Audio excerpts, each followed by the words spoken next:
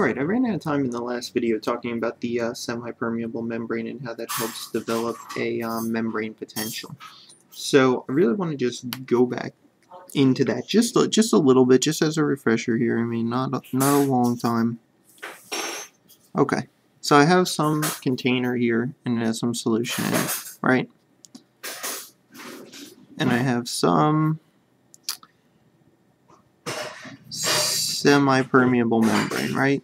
Semi-permeable membrane. Okay, so I have a container here with a solution of NaCl,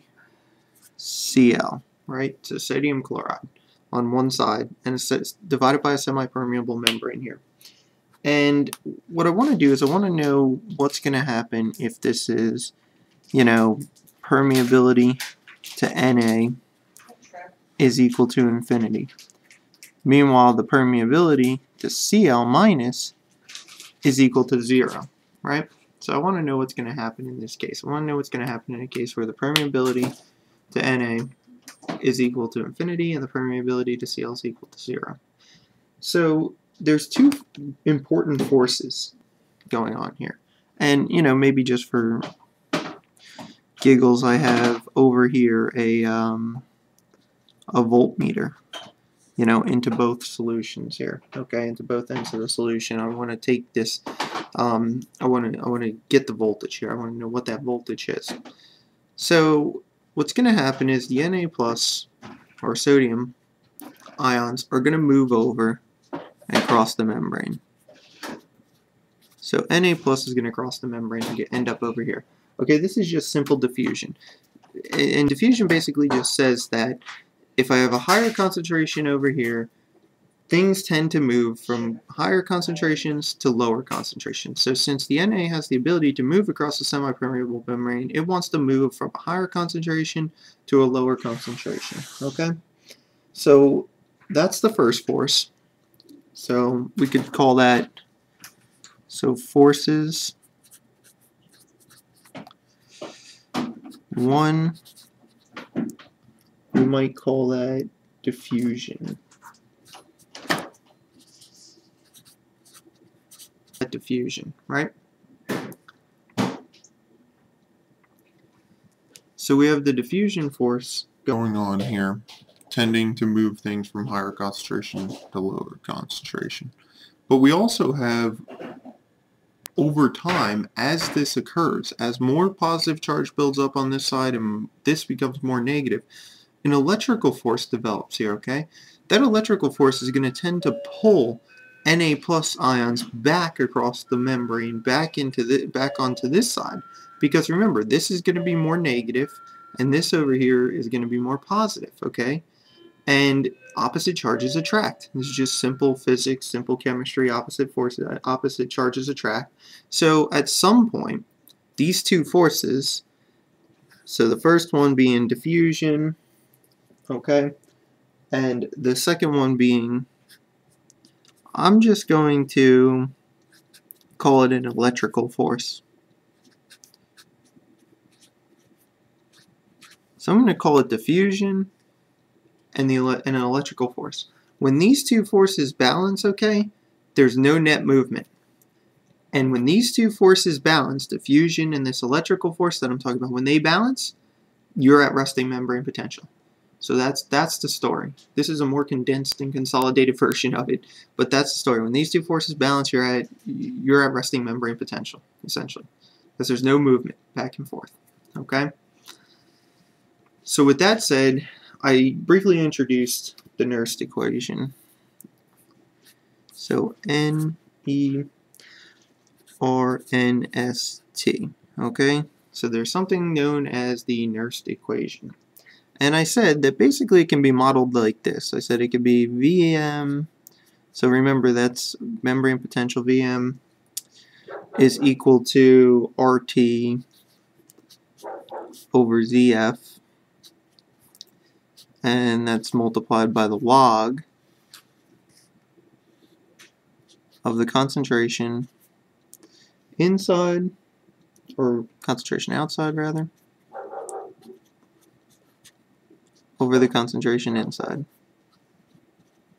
Okay? So I said concentration, and that's the equation. So yeah, I mean, it's true. It's RT/ZF log of concentration outside over concentration inside. Now, there is a simpler way to represent it that is more common and that will be a lot easier for you guys to use practically. Because if you remember the equation or memorize the equation in this manner, it'll be easier to use on exams. So 58 over Z. So basically what I'm saying here is that RT divided by F simplifies to 58. Okay? And then it's just the log of the concentration out over the concentration in. Okay?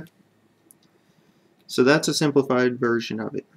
Okay, that's going to be useful and that's going to be helpful to use it in this manner rather than to use it in a different manner. Now, let's just say for a second we want to see how we could use this. You know, how could we use this to find an answer to some question about potential? We want to know the membrane potential of something. Okay. So the fluid inside the axon can be extracted and the concentration of ions can be measured. So let's say the concentration outside. So concentration outside, okay, of K plus. So we're do potassium here. Concentration outside is equal to 20 millimoles, right? And the concentration inside K plus is equal to 440 millimoles. So 440 millimoles, right? What's the VM? Well, this isn't really all that difficult. So all we do is kind of plug and chug here. So it's 58.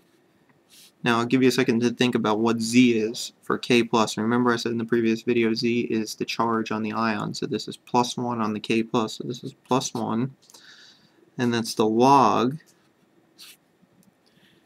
of the concentration outside, which happens to be 20 millimoles, over the concentration on the inside, which happens to be 440 millimoles, right? Now all I'm going to do is plug all that into a calculator, basically. I mean, in most cases you're going to be allowed to use a calculator. If you're not, I can go over some basic stuff with logarithms if you want to. But anyway, just for the sake of this particular question, let's just run it through the calculator. So 58 times the log of 20 over 440. And that's about negative 77.86 millivolts. So VM is equal to negative 77.86 millivolts, right? So what that's telling us here is that the resting membrane potential, also known as the VM here, the resting membrane potential, if I can get it on screen here for you, is equal to negative 77.86 millivolts. So that's the resting membrane potential. That's what it's telling us. That would be a simple way of using this Nernst equation. So I'll come back and do some videos where we actually work in problems involving this equation, and hopefully it's helpful.